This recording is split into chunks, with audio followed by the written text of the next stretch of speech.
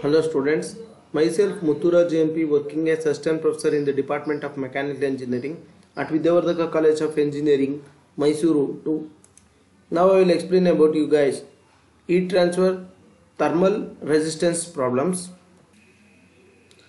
A composite wall is made up of an external thickness of brickwork 11 cm thick and inside layer of fiberglass 75 mm thick.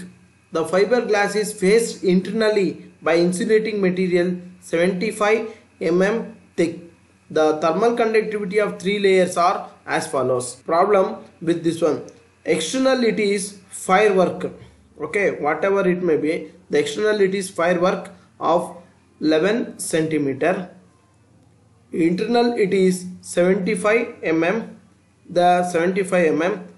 The fiberglass, this is fiberglass, is faced internally by insulating material of 25 mm thickness and having different thermal conductivities. This is insulating material, this is the fiberglass, and then the composite wall external brickwork, this is external brickwork of 11 centimeter. The insulating board K1 it is given, fiberglass K2 it is given, and brickwork thermal conductivity is given. Problem is continuing. The surface heat transfer coefficient inside the wall is 25 watt per meter square Kelvin, while at the outside is 3.1 watt per meter square Kelvin. Determine the overall heat transfer coefficient of the wall using the same. Determine heat loss per hour through wall of 4 meter high and 10 meter long. Take inside wall temperature as 27 degrees Celsius and external is 10 degrees Celsius. So this is the composite wall. Here up to this particular point they are mentioning that the area will be 1 meter square. When it is given the height is 8 meter and then width is 4 meter, then you want to calculate for 8 into 4, 8 4 is 32 meter square. For this 32 meter square you want to convert. Earlier it will be there with the kilowatts. If you multiply with the 3600, then it will be changed into the kilojoules hour. This is the external brickwork, fiberglass faced inside insulating board. It is having internal heat transfer coefficient Hi, external coefficient H0, exposed to 27 degrees Celsius, and this is exposed to the 10 degrees Celsius. Thickness L1, L2, L3. The thickness are given. This is 11 centimeter, 75 mm. This is the thickness of 25 mm. You can convert this one into 1.11 meter, 0.075 meter.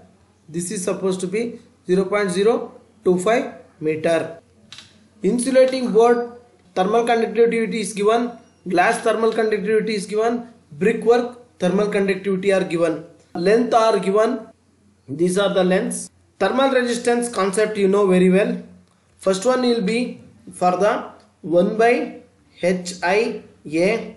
This is L1 by K1A, L2 by K2A, L3 by K3A, and last one is 1 divided by H0A. Here you want to consider area to be 1. Last you can consider area to be, area it is equal to 8 meter height into 4 meter width, then it will be 32 meter square.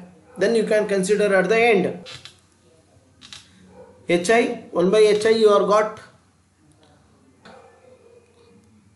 This one you got, and then K3 you got. H0, it is not KH0, just H0. This is H0. Total thermal resistance are given Ti minus T naught. This is the equation I have explained you guys already. This is the value you will get. Total heat will be 4.15 watt per meter square. Why? Because it is for what? 1 meter square. Then if you calculate Q is Q for the what? 32 meter square area, then 32 into 4.15, you calculate how much it will come. It will be with the 132.8 watt. You note on this.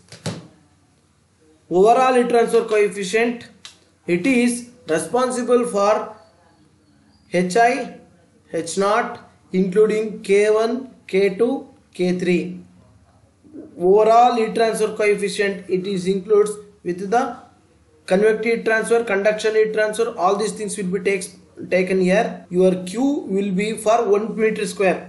We will calculate Q for 1 meter square. This is the overall heat transfer coefficient for 1 meter square. If you want to calculate this one for 32 meter square, U is equal to whatever you got per meter square, you multiply with the 32 into 0.244. The value will be, it is 7.804 watt per meter square. Write down all these things. Pause the video and then write down all these things. Overall heat transfer coefficient can also be calculated like this. You put the values A1 upon HI, L1 by K1, L2 by K2, L3 by K3, all these things you put, you will get the value. U is equal to 0.436. You calculate this one for what? 32. U is equal to 0.436 into 32. The value is going to be 13.952 watt per meter square Kelvin.